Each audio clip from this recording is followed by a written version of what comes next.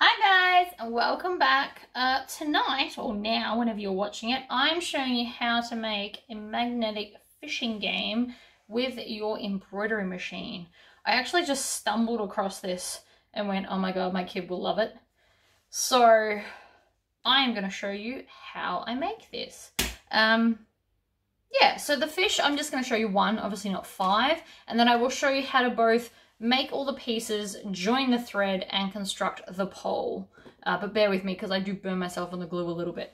Alright, so if you'd like to see how to make this, please stay tuned. We're going to start with the sinker. Sorry, the float, not the sinker. We don't have a sinker. Right, so I've just put in an empty frame and I've put white in because I want to use white. And this is going to stitch out the outline so then we can place our sinker piece. Floater piece. Oh my god, I keep saying sinker.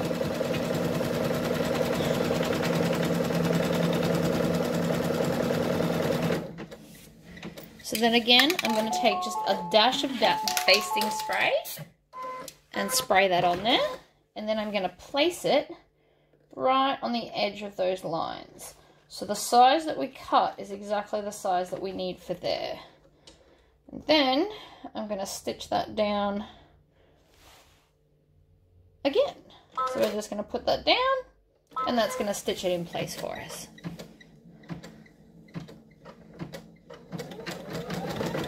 So you can see off to the side of my screen, it's showing you what we're stitching, and there is actually a little green arrow that moves around showing you where we're up to, which is kind of fun too.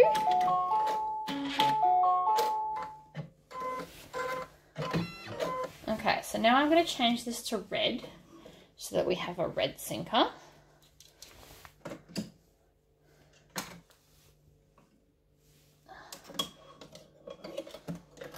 And this is going to colour in the sinker part.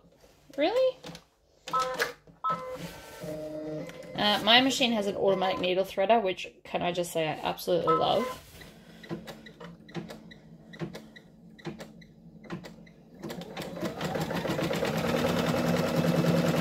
So it's going to lay down at what's called an underlay stitch. So what this does is it helps to prevent bunching in designs. It probably wouldn't really bunch felt, but something like a cotton or even a denim, if it's stitching a really big design and it doesn't have an underlay, you're likely to get kind of puckering marks. So this helps prevent that.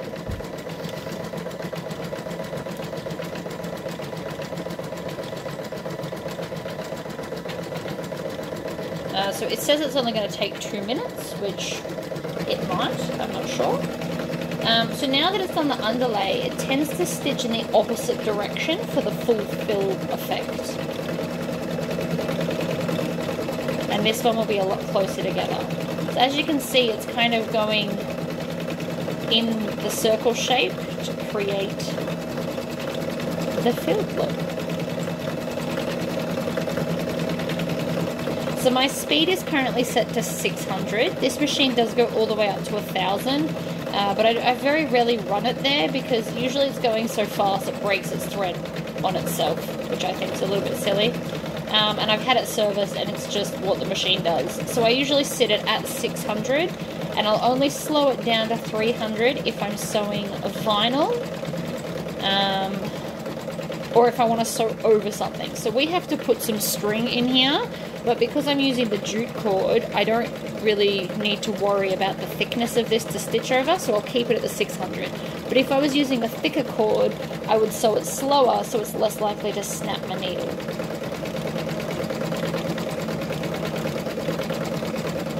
So that's coming along quite nicely. It's actually nearly done. So the last stitch is going to both hold this in place as well as stitch the back on. So while that's doing that, I need to measure 10 inches from what we've decided is the bottom, which is here, and this is where I want to put this. So I'm going to take the hoop out and I'm going to flip it over, and that's the 10 inches there. So I want this, I want the longer side up the top, because then we're going to attach our hook to that end. So that's where I want it. So I'm just going to put 2 pieces of masking tape, and I pretty much always have masking tape on my machine. It's very rare that I don't, to be honest. So that's that piece on. Then we're going to grab another one of our backs, and that's going to stick on over the top. So again, we're going to use some basting spray. So we literally just want the cord to run straight through the middle. Now to squish this together, I'm going to put my hand there so that I'm not warping my stabilizer too much. Then flip it over, and I'm going to push it down again just to hopefully make sure it's really, really stuck. And then make sure that I've got the excess cord completely out of my way. So I've got that bit there, and I've got the other bit making sure it's not tucked up under. And then we're just going to do this final stitch. And I'm going to do it in red on the top.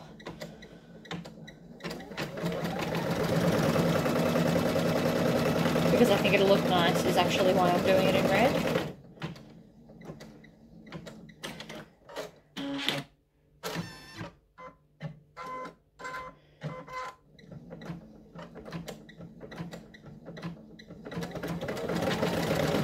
So this is what's called a bean stitch, where it stitches back and forth over the same area. And the reason it's doing that is to help stabilize it and make it like a nice strong bond, because this is only a rayon thread, which is not the strongest.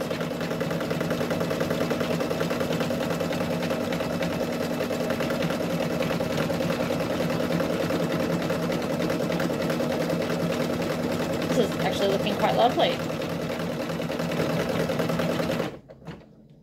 Alright, and that's all done. So my machine will make the finished noise and then go back to the center of the design. And so then I'm going to flip this over and take off the masking tape, because I can use this several times before it dies on me.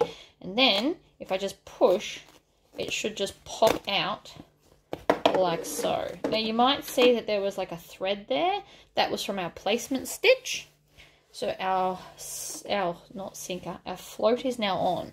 So I'm going to now grab another hoop that I have already prepared, and we're now going to do the hook on this same piece. So I need to get up the hook design, which I've got on my USB. So I'm just opening that to the side. That's what you can see happening. And I won't need red for this, but I will be making a grey hook. And I'll be doing all the other stitching in white. So I've got white in my bobbin. With the fish, as I changed coloured fish and the thread, so my top and bottom threads both matched. So to do that, all I did was wind some colours onto an empty bobbin, because I have a lot of them. Alright, so let's do the placement stitch first. And I'm also just going to trim this little edge here to make it even, because that will annoy me. And that most likely happened because it moved when I was putting it under the machine. But it's fine. See, all fixed. Right, so that's our placement stitch. So we're going to grab one of the circles. And I plan on making a few of these as presents. So I've actually got a whole pile cut out next to me. So if I wasn't recording this, I'd be hooping another blank piece of stabilizer right now to get ready. And I would have done all of the floaters first, and then gone and done all of the hooks, just so I don't have to change the design as often. I'm just going to thread. Oh, the machine's already threaded. Duh. Alright, so this will be a placement stitch. You also do have to come and just trim off the tails, because they always still have tails. They're just not very long.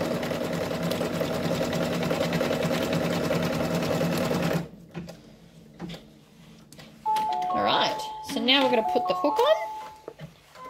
So the hook I'm doing in this grey. So I use a lot of different threads. I'm not really picky on my threads. I like rayon, but I do buy polyester. So my black and white are polyester, and my colours are rayon. I think rayon's a little bit more shiny, but I also think that polyester is potentially a little bit stronger and can withstand vinyl better. In saying that, I still use all of my rayons on vinyl. I just find I tend to have more snappage. So, that colour is now in, so now it's going to do the hook. So this is called a satin stitch, is what it's going to do. Apparently it's going to catch. So when this catches, and it does happen sometimes, I'll put it up here and let it run. So it'll pull it, but it'll stop catching. And because if it catches, it snaps the thread, and then you have to go and redo everything. So this little hook here, you've always got to make sure it's pulling it at, like, under and not over the top though. It doesn't like pulling it over the top. Apparently it's bad for it. Also, I got informed by somebody at the shop. That could be misinformation, I don't know, but I just do what I'm told. So I always have it going under. It also works when you get close to the end of a spool. Sometimes the end can get in the way. So if you do this, you get the whole spool with minimal breakage. Alright, so there's my hook. Now, I don't want to have to hand stitch. I'm not even going to lie about this. So, I've worked out a way where I don't have to. So the first thing we need to do is take our magnet, which is here somewhere, although my child may have taken it before I was recording. Let me go get a magnet. These are very, very strong magnets. I got them from Bunnings. You can buy them in packs of, I think it was like 6. So what I'm going to do is I'm going to use a little bit of my E6000 glue, which you can also get from Spotlight. It is insanely strong and bonds everything to everything. So I'm going to just put a little bit of E6000 glue, and I'm going to put this right at the hook. Now the reason you'll want to use this glue is because it's a thicker glue. So it's less likely that that's going to shift, which we don't want. I'm also going to put a dab on the back as well. And so that's going to hold our back piece on. And if the stabilizer here ever tears, it's not a big deal. And I put the lid back on this glue because it is very expensive. That tube was $18. Just so people know. So then I'm going to take this and I'm just going to pop it on there like so. And then I'm going to take my masking tape and then just right on the edge, I'm going to put the masking tape. So I'm going to try not to sew through it, but I also really want to make sure that this is going to stay while I'm stitching. So I'm just putting it right on the edge, and then I'm going to flip it in my hand and push so that I'm not disturbing. I can even push it on here, like that. Push it all down, and so then again, we're going to slot it under. And I'm going to go back to the stitch that went all the way around, which is stitch number 2. And then I'm going to switch this out and put white back again. Now you could do a coloured thread, but I don't want to see this. I just want to see a hook dangling. And I've just realised I nearly forgot to put the thread in. So, before I get carried away, because I'm definitely doing that, we're going to pull this out,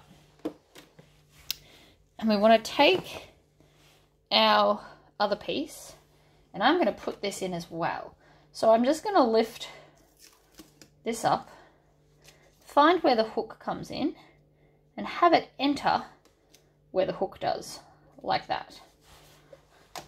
So now, once it stitches, the thread's going to come directly out of where the hook would be, so it's going to sit up the correct way.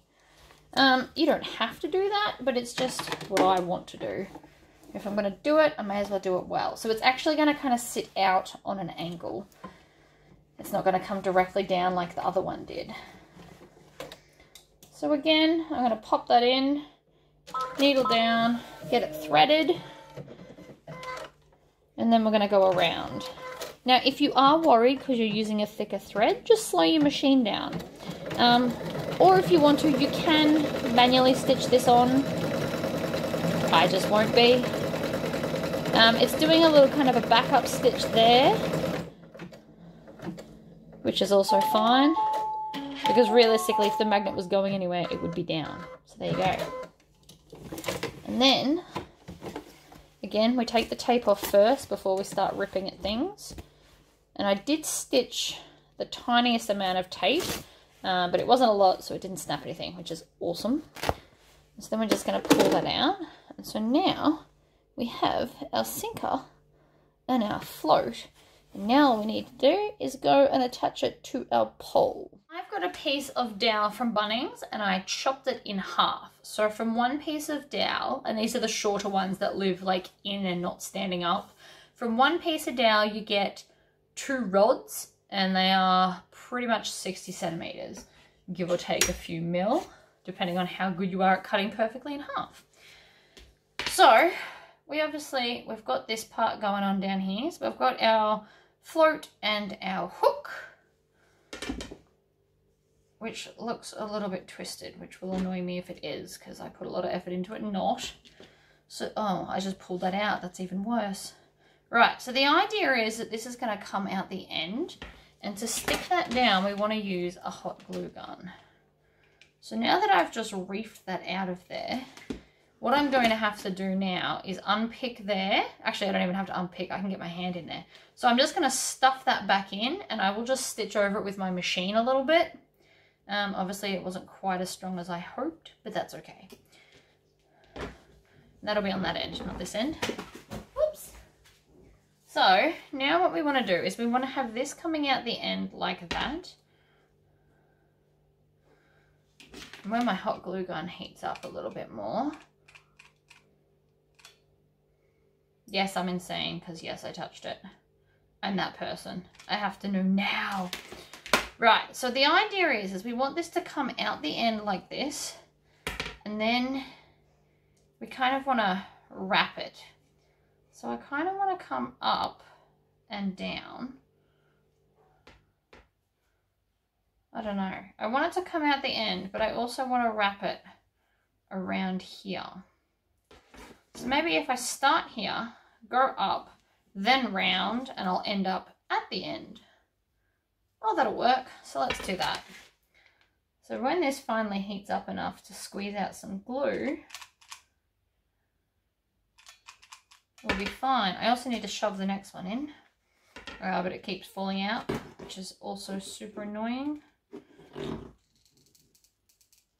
I think we are getting, oh, there it goes. Right, we are getting somewhere. A whole chunk of glue just went in. There we go. So it was actually just stuck, not cold. Thought it was taking too long. So I'm going to put this piece down like that into the glue, and then I'm also going to put it on the opposite side to come back down to the start. And I'm only doing about an inch is what they recommend. So then I'm just going to kind of zigzag some glue both sides here. If you make it thick enough, it'll stay warm enough while we wrap. So I'm just going to wrap it next to each other, nice and tight and close. Like this, just to cover the end. I'm going to add some extra on the end, and that way the thread is going to come off the end and be a fishing rod. See, look at that. I don't necessarily recommend touching the glue, but I do have a little bit kind of poking out. So as it gets colder, you can touch it more and just kind of squish it to make sure it's really holding on to that rope. Although if you wound it tight enough, it should be fine. And then you've got your fishing pole and all your fish, which my child already ran off with. Here we go. So I made him 5 little fish, and I've just changed the color of the thread every now and again. So this has got a purple thread. Those 3 all have like a dark, deep red. And then this one has dark green, just for something different. So all the fish look a little bit different, even though they're the same. And they all worked out great. And that's a whole set. And it really doesn't cost that much to make. And my kid's obsessed. He loves them. So there you go. I hope that was helpful, guys. And until next time. Bye-bye.